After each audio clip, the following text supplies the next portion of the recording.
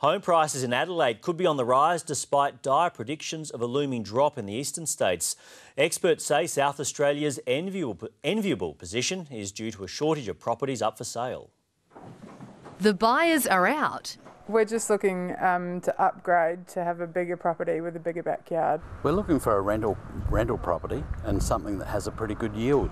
But finding home sweet home has just become harder. What we're seeing in Adelaide at the moment is a definite shortage of stock. The unusual trend of more buyers and fewer homes for sale could see Adelaide's prices climb higher. Everything seems to be selling for a lot. More people wanting less stock, generally we'll see some prices heading north. While there are fears of a dramatic drop in housing prices interstate, real estate agents say here in South Australia that's simply not the case. I think all of the talk about is property overvalued, that is very much an eastern states issue. Adelaide is still the most affordable mainland state. Buyers advised to do their research and vendors encouraged to make the most of the favourable conditions. It is considered a vendor's market at the moment, so you'll get a very good price if you list very shortly.